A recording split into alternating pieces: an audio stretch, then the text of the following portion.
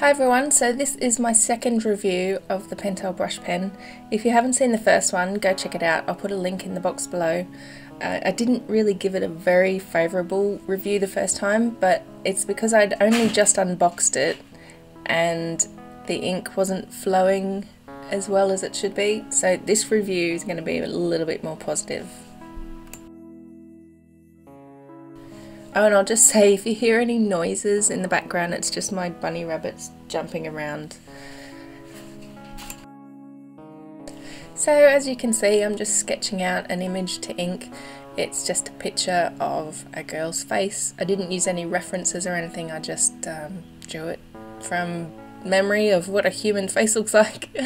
Yeah, so it's nothing amazing, and I just thought it would be the best way to show off the pen, because I could do some nice long brush strokes on her hair and then also try and get some detail in her face. Not much detail, because I know that it is quite hard to get a lot of fine details with the Pentel brush pen, but you know, I thought it could be a little bit more finer on her facial features than the hair. So with my previous review, I noticed that the ink didn't flow very well out of the brush pen. Now I really do think that that is because I'd only just unboxed it and I'd only just put the cartridge in. Although I did leave it for a little while I was doing that review, I don't think I left it for long enough. So this review here was done a couple of days later. So there you go, there's the actual pen, that's what it looks like. And see the split in the hairs in the brush at the top? That doesn't happen very often, but you can see in a moment I do sort of use a tissue to sort of push them back together, because this first stroke, which I'm sorry is out of focus, it came out as sort of two separate lines, and yeah, I thought it was just going to be a disaster from the start, but I managed to sort of fix it and sort of get some kind of decent line happening. And you can see here, just pushing the bristles back together, and they didn't split again throughout the whole process, so it was fine. So I started out fairly slowly, although this is in real time and it does go back to speed painting afterwards, but I just wanted to show you how slowly I was actually using the pen. It's kind of difficult to get really controlled straight lines when you're doing it slow. I mean, I don't know about anyone else, but my hands shake like crazy. So it's much easier to get really smooth lines when you go fast. But in my first review, I noticed when you go fast with the pen, it breaks up the ink. It's like the ink can't run fast enough to keep up with you. But I did find that since this was done a few days afterwards and the ink had a chance to run down into the bristles, it did catch up.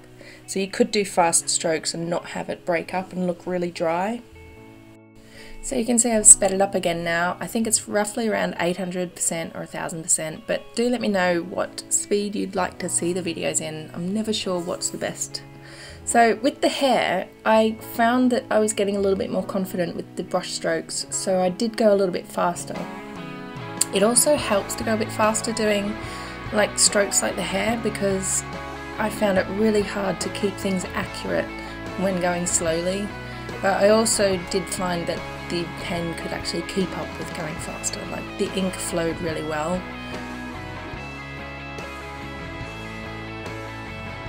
So you can see I'm thickening up some of the lines around the hair, but it was quite hard to keep them neat and tidy.